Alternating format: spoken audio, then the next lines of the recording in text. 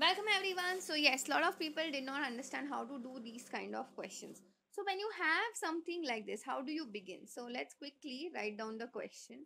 We have x minus 7 under a root divided by 2 equals to 3. So first very important thing is, see, when you have a root, in order to get rid of this root first, we can square both sides. When you square, the root and the square gets cancelled. So now I'm left with what? X minus 7 upon 2 equals to 3. Now those of you are wondering that why did this happen, this entire cancellation happened. See, root of any number is nothing but what? A raised to half. Okay. So in order to get rid of this half, if we square it, okay, so basically you are squaring this. So remember that a raised to m, the whole raised to n is nothing but what? A raised to m into n.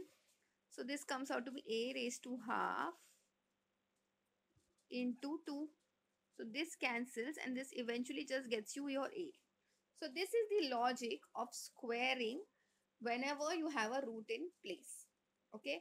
Now, in order to find the value of x, let's multiply both sides by 2. So this 2 and 2 will cancel and I'm left with x minus 7 equals to 18.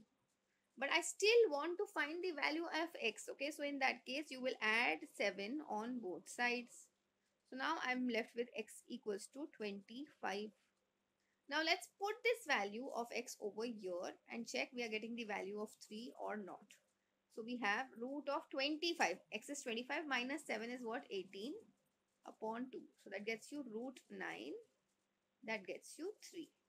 Now please understand, your root 9 will not be equal to plus minus 3. Only and only if you had a variable which was equals to x square equals to 9, then in that case I would say, rather then I can say that therefore value of x comes down to plus minus 3. But if there is, you want to find the root of a positive number, in that case the answer will always be positive. I hope this is very clear to everyone. That's it for today. I will see you in the next video.